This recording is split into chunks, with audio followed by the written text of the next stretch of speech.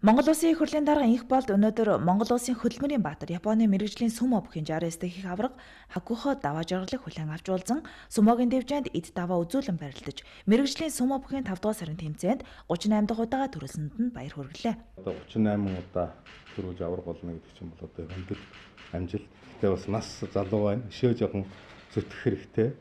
Ер нь одоо Токиогийн олимп хүртэл барилдана гэсэн биз дээ. Тэгэхээр одоо өшөө одоо бас 3 жилийн одоо хүч үзчих болцоо бол байгаа. Өшөө сайн одоо барилдах хэрэгтэй. Тэгээд одоо амжилтаа ахиулах хэрэгтэй.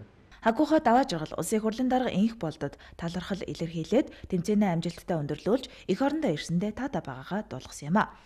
Одоо 4 аварга дагаллаа шүү дээ. Одоо миний хайрлах хүндэтгэн Футабаяма аварга 4 аварга байсан. Сүүлд нь ахтуу 2 тахан хана бакана хана аварга гэдэг. Хаваа яарлын 2 аварга байсан.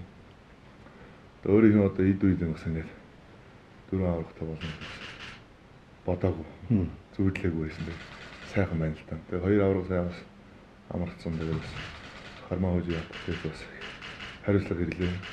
За дээр нь одоо Филиппин ээжтэй Японы бүх тагаа ясуу 34 болж уузыг болцлаа.